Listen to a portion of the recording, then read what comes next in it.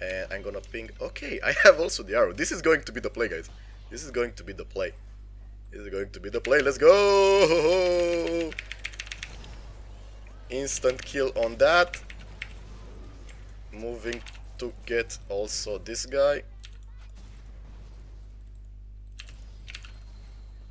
Nice! Hello everyone, my name is Drewmatth and today we're going to do a Corki guide on mid lane featuring exhaust, featuring fleet footwork, and starting with Doran's Blade into Manamune, into Trinity Force, into Infinity Edge and stuff like that. Now we can see there that word, so the enemy knows now when my jungler will actually go for blue buff. Now I really like to put that word generally when I play Pantheon mid for invades, right? Because you can easily do an invade there as mid laners that can gank, or you can get so much information from that word because you'll know the position of the enemy jungler when you do the word like that.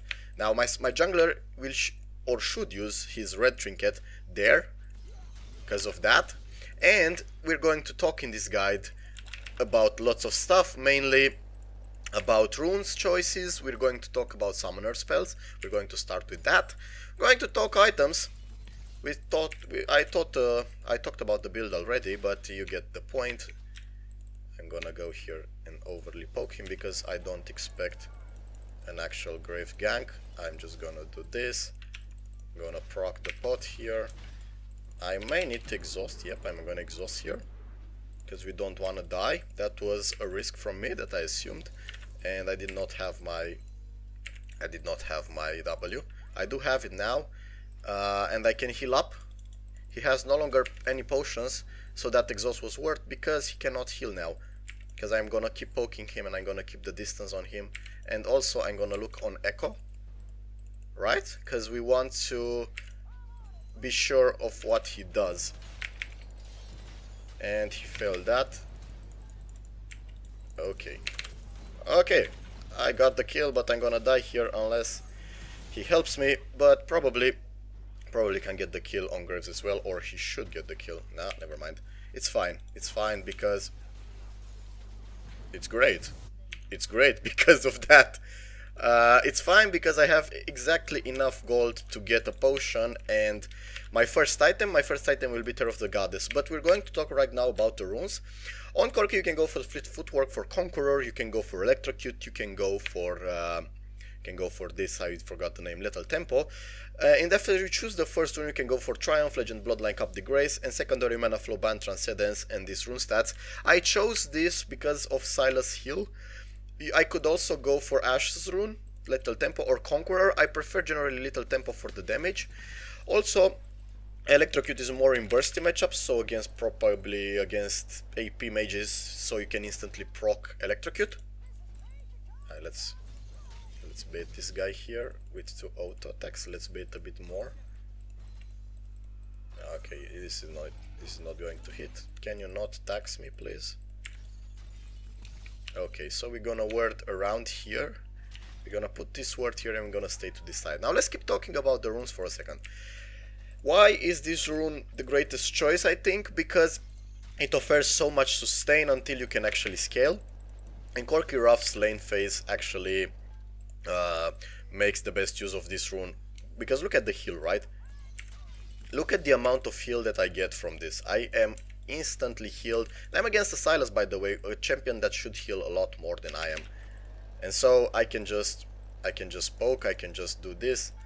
I can get hit by the tower there. I don't care because I'm gonna heal back up. So I believe this is a good rune choice besides the other two from this tree, from the precision tree. And also the secondary, I went for Mana Flow and for Transcendence to scale a bit and to have mana until I fill up my tier. Now for summoner spells you can play Corki generally with exhaust. You can play with maybe teleport. I've seen that's a good way to play Corki. You can also play him with cleanse against Zoe, Syndra and stuff like that. You probably should. And you can also pick heal maybe, but generally you should want either exhaust or teleport because of the massive stuff and versatility that you can do with those. Screw that up. Now I can just spam rockets on him, by the way. It's on cooldown, but I can still spam rockets. I should fill up this Turf Goddess. I chose Exhaust, because mid to late game I want to exhaust their Kai'Sa, I want to exhaust their Graves and be able to 1 versus 1 them without risking major losses, so to say. I don't have ward on the top side, I have ward only on the bot side now. And I'm not sure how many stacks he get by getting my ult. I'm gonna W here, because it was predictable. And he's throwing lots and lots of rockets at me. It's fine, he pushes with them. I will just keep spamming spells until I get my first item, and that's fine. I will just heal up. I will just wait for my first item, and my first item will be Manamune, and I need about 800 gold more or less. And I want Manamune because it offers so much versatility and so much mana that you can actually spam spells, and when you finish Manamune, it's actually quite amazing in terms of damage. And most pro players will do this build, by the way. Most pro players will play with this build. So it's a good choice, okay? So you can try this build. You can try the Manamune, Sorc Shoes, Trinity Force into Infinity Edge. It's a pricey build. It's a mid to late game build. But once you get the Manamune going, you start to actually deal some damage. And let me just show you right here. Okay, I'm gonna get boots after that, because I'd really want to start stacking this tier with auto attacks instead of spells, right? And now I keep an eye on this Echo, because I really want to see what he's doing. And I can just throw small rockets, sorry, in his direction, just to poke him up. See? And I'll force a recall now, because of that. And he got the blue buff. I'm moving here, so that we actually surprise that guy. And I am going to get the kill here. No, back off. Their bot is coming. It's fine. So now I have the package up. We're gonna talk about the spells in a second. We talked about the build. And after those 4 items, you could go for something defensive, or you could go for other stuff. I generally may want attack speed items, such as Phantom Dancer, such as RFC. I guess these are decent options to play in late game as Corki, and it will make you so strong. I missed that cannon, Jesus Christ. So, for abilities, your passive says that 80% of your auto attacks or AD damage goes to magic damage. Most of your spells are AP, by the way, and so you'd want generally to get Sorc Shoes, because that's why this works. And the strongest part of Corki's kit is actually the other package after 8 minutes, this package, which I'm not gonna get now because I don't wanna roam. You generally want either for massive team fights, when you can hit at least 2 people, or you'd want this, an enhanced W just for if he kills him, I should have got that. Okay. Yep, he hinted. Here's where package would have worked, but I cannot predict Israel Echo getting caught, sorry. So that will stay there for a while, and I will just stack up this. And I have to actually use exhaust here because of the massive damage that he deals, and not getting potions. That's a problem. I did not expect that burst. I did not expect that either. I can go here though. I can go here. And I can help him. I'm not gonna steal the kill though. Just wanted the assist and a bit of heal, right? So it's very important. I'm going to actually put a vision ward here, so that I cover this way for Graves. He's there. We noticed him there. Also, I'm gonna heal up now with auto attacks. I'm gonna W away the moment he tries to jump on me. Also, maybe Graves is diving me, so I have to pay close attention to that as well. And so I'm gonna do this. I got this. Don't know where the Silas is, don't care where the Silas is, because I am actually not interested in that. Can you stop pushing my lane? For Christ's sake, I need the CS. But if we do 2 versus 2 now, we might actually risk losing, because I might be... that's so predictable. Just get this.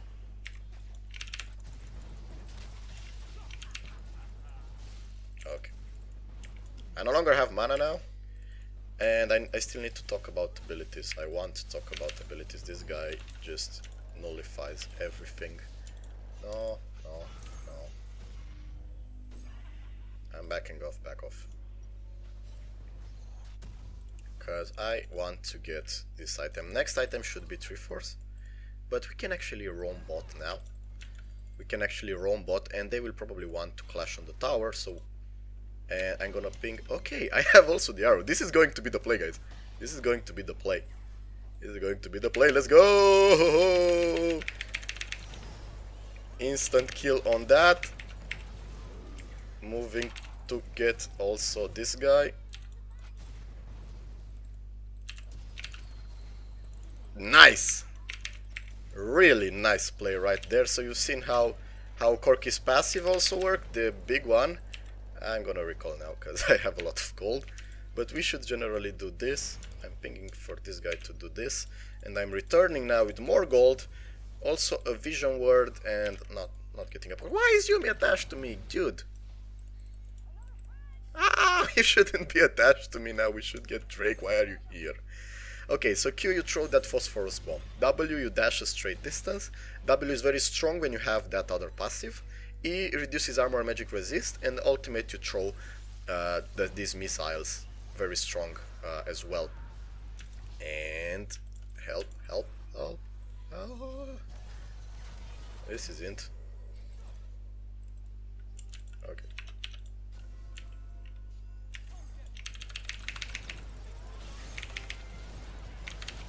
Okay, we got that. I want triple kill. And I'm lagging.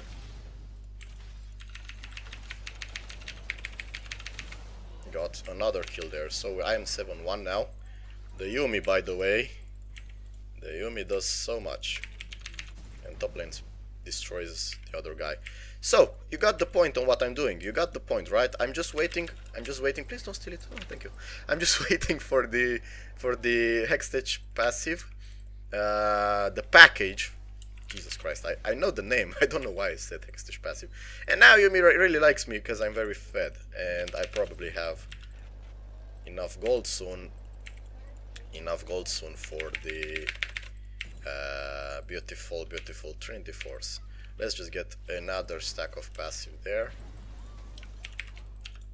And let's just auto-attack this. He cleared the wave, I cannot get any more plates, but I am 7-1 now. And let's see, yeah, apparently the ADC actually destroys them, and also my team goes very well. I need 500 gold more for finishing Trinity Force, which is your first core item. I am actually... Okay. Got an exhaust down, we still have one. We still have my exhaust. Right? So I'm practically invulnerable with this Yumi on top of me. That sounds wrong. So, the main thing that you probably have to learn on Corki is how to play the lane phase early. Because that's why I'm playing with this room, by the way. Okay. Moving that around and... Can you ult? Okay. Ult. I'm backing off because I've seen Graves here. Gonna ping. I think I want his right. Can Q ultimate that? See? Got the free right. And now I think I want my Trinity Force. So I'm backing off right here. Right here a bit with lag, but it's fine. I could try to chase this guy down, but that's not the intent. That's really not the intent. And I need 10 more gold for Trinity Force. The calculations were incorrect. The idea was good though. Now, a good way for teleport usage, by the way, if you have teleport you can easily play around with the package. I'm not gonna get the package now because there is no team fighting going on. Is Yumi attached to me because they had an argument on bot or something? Because I don't play with the chat up, I don't see what's happening. But yeah, maybe. Also, we're now going to see how Corki actually works in the mid to late game. But as I said, on early lane phasing, your job, besides to stack this item up, and besides to spam spells to stack this up, and besides controlling a bit the map when you can with your package, is to simply just farm, stay alive, don't try to get kills, because Corki cannot really do that early on until some major items, and just be content with surviving, be the main survival tool. I'm gonna back off a bit. And now we just stack this up, right? With auto attacks, with everything. I am level 11, Silas is dead. Trash is going casually around me. I don't want to go there. I'm not sure why is he so deep. I'm coming, but I had to take the longer way. If she comes here, I could actually get the kill. Why did he return there?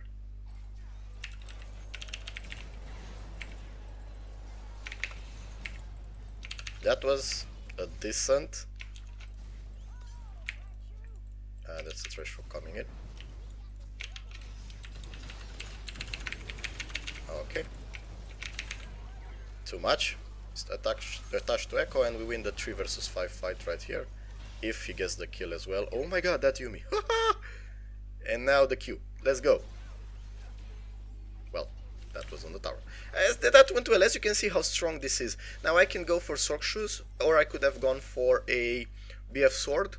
I really like the Sork Shoes in this context, even though the BF Sword was handy, because I actually spaced out so much in terms of item. I had instant Trinity Force, that's why I didn't get Sork Shoes faster. And now we can get here, we can get this inhib. You can see how strong Corki is when he's ahead, and these items you get regardless. To these items you get after you farm sometime, and you still get to this point of how strong you are, to this level of how strong you are eventually. Now I can just jump in them, hit them with my W, and proc this burn for 2 seconds because I'm directly hitting them. Also, they aren't really capable of killing the Echo as far as I see. Now I can just go here. I'm gonna put the Vision Word here though. I can just wait for them to come. I could go on this guy. I think I'm going on this guy. I'm lagging. That's why I backed off. And the only problem is this set the fixed cooldown on the delivery, right? Because it's over now. It's almost over. I need to waste it somewhere. Say, because the cooldown was done. I'm seeing Trash. I'm seeing the Q from Cho'Gath. I'm seeing the poke that I can do. So I'm just playing around here. Okay, he missed that. If he hit that, I should have go there and help her. But now I'm just stacking up and I'm just going into the mid to late game nicely. I am having some lags, but the game is pretty much over at this point, considering how much we stomped them early on. Alright. Let me just get this real quick. And now let's go back to mid lane. Let's push the wave. Let's look for the next item, the Infinity Edge. Right? Correct me if I'm saying wrong things, by the way, guys. I am trying to teach people, but obviously there are some Corki mains who certainly are better than me, so I know about the missing cannons. This is due to some lags that I'm generally having. In these times, the internet is not as good because everyone is playing League of Legends now, because everyone is home. So yeah. I finished my Muramana, by the way. And we can actually start thinking about other objectives. Your main goal, besides lane phase, and besides trying to murder people once you're fed, or to create good team fights, can also be to take Drakes, to take Barons, to play around the objectives. I'm going there. I'm going there and I am helping them. They aren't losing though. Yeah, the Tryndamere actually destroyed them as well, so we can just try to finish the game here. I am... Jesus. You see the damage that I'm actually dealing just by 1 Q. I am that far ahead. Not in levels, because Tryndamere is first in levels, but if you get a bit ahead on this champion, it's extremely fun. The entire package mechanic is immensely fun on Corki, so that is that. just the early phase where you kind of have to deal with it and take damage to the face. Also, you don't have CC, so you're an ADC, right? Not a champion on mid that can CC people. You're not an AP mage. You're kind of an AP mage because you throw a lot of AP stuff. But you're not an AP mage. You're an ADC kind of who deals AP damage, and you can create all sorts of scenarios. I really hope you enjoyed this, guys. I really hope you liked it. I really hope this was something that you like, this kind of video. And see you next time. I'm going to do more videos. I'm going to do this week probably another 2 Rune Talia videos. Not Talia, so sorry. In that Rune series and items and summoner spells, I'm gonna do 2 more videos. I'm going to also create a video on another on Talia gameplay maybe. And yeah, I really hope you enjoyed that. See you next time, guys, and goodbye.